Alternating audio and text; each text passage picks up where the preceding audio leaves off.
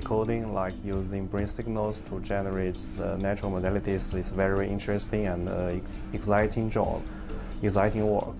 So I'm also interested in what happens in my brain and what my brain can output and what I'm thinking. So I try to participate to see what really happened on my brain. So next time you come in, you will do the scan, right? And in the scan, you will see the visual stimuli like this, and then we'll record your brain activities at the same time. And your brain activities will go into our AI translator, and this translator will translate your brain activities into a special language that a Stable Diffusion can understand. And then it will generate the images you are seeing at that point.